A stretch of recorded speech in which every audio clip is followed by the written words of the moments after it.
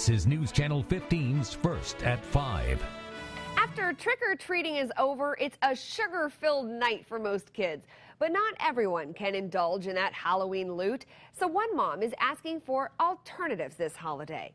News Channel 15's Kelly Roberts has her and her son's story in today's Story for Your Well-Being.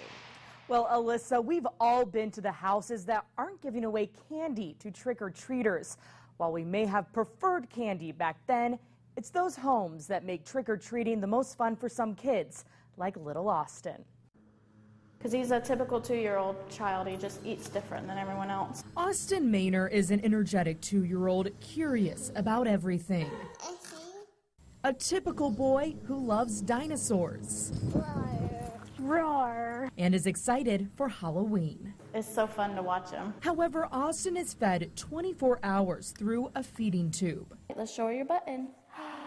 There it is. So this Halloween, Austin's mom, Tabitha Salzbrenner, is looking for homes offering more than candy. And it's not just for Austin, it's for all the kids across the area who can't eat candy. To outreach to the community and be like, hey guys, we can't have candy, so if you could provide a little toy, that would be awesome.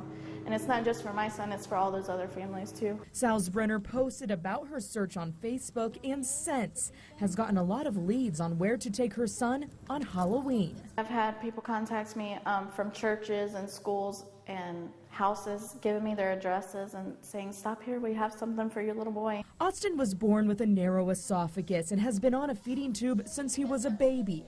This year, Salzbrenner started gradually feeding him by mouth, but then complications shut down his stomach.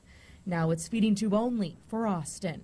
He knows what a sucker is, and he knows what Tootsie Rolls are, and he knows that they taste good, and he wants them. I mean, he's 2.5. It's easy to please him. He doesn't want any extravagant toy or anything, so just little bitty things that aren't candy.